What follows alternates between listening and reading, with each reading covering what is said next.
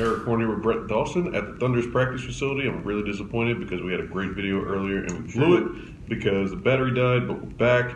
Draft night is over. It's very late. Thunder picks up two draft picks in the second round that are a little bit on the older side, more experienced, but they also pick up a young guy, come back in, acquire a pick from Brooklyn, and that guy's young, has some upside. Overall, wing heavy draft for the Thunder. Yeah, very much so. So they take two seniors, college seniors, kind of a rarity anymore in the draft. But Devin Hall, a 6'6" guard out of Virginia, really good defender, pretty good shooter, developing three-point shooter, got a little better every year there. Comes from that Virginia system where they're really known for defense and playing hard-nosed. They've had some guys really stick from that program.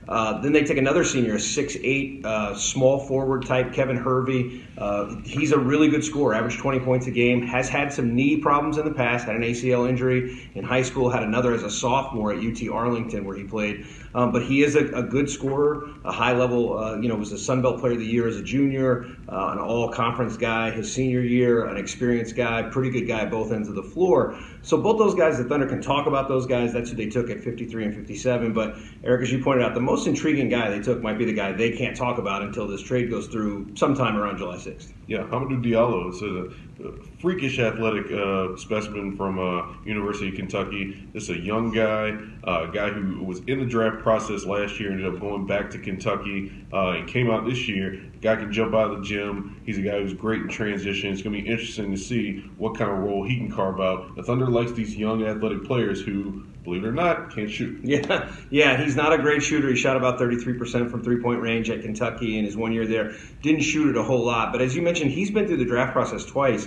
He came out, went to the combine after a half year, just a semester at Kentucky where he was kind of a redshirt. Opted not to stay in the draft. Might have been a first-round pick. Still a very young guy. Last year when he went through the draft process, went to the combine, a 44.5-inch vertical, which is crazy. It might be the highest ever recorded at the combine. It is certainly one of, and it was the highest last year. Came back this year, slacked all the way down to 40.5 inches. Still one of the better vertical leaps in the draft. He is a crazy, crazy athlete. As you said, not a really good shooter, not even like a great free throw shooter, but he has a lot of upside. He's a guy that at his age, you get him in, maybe he gets to play summer league. The way that timing is going to be, we don't know, but going to have an opportunity, maybe camp, maybe play some with the blue. He's a guy who has some tools that they can work with. Quick hitters from there.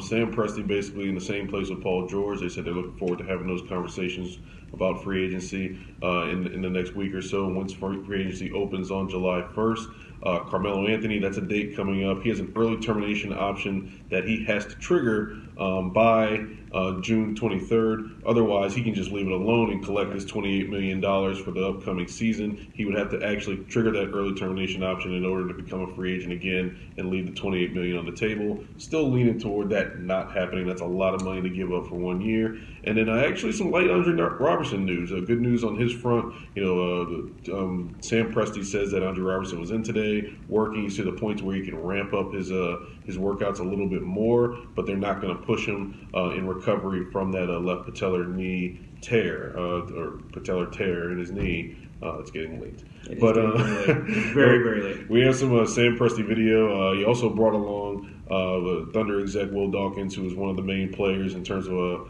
player evaluation, both on the professional level and the amateur level. So Will Dawkins was also in on the post-draft press conference as well.